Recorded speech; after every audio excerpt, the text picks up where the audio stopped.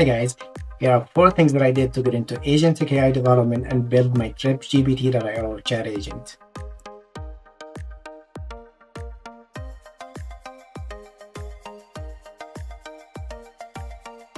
First, sign up for this Coursera course on generative AI and do all the labs. I cannot stress how useful this entry-level course was. I learned how to fine-tune my own models for specific use case using smaller 8 billion parameter models as a foundational model.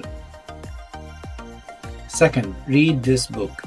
I used this book to reinforce and expand my knowledge on some topics that I found interesting in the Coursera course. Specifically, I wanted to expand on retrieval augmented generation, agentic architecture, and LLM short-term memory, and honestly, I only wrote those chapters.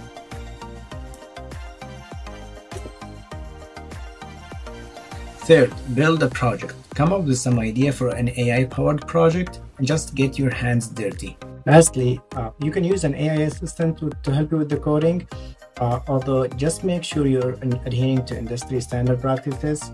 And I'll give an example. At some point, I was interested in seeing what exactly the LLM is being fed as an input, and that's because all of those abstractions and frameworks that we use on top of the LLM, like LangChain and LangGraph frameworks, they kind of hide what goes into the LLM.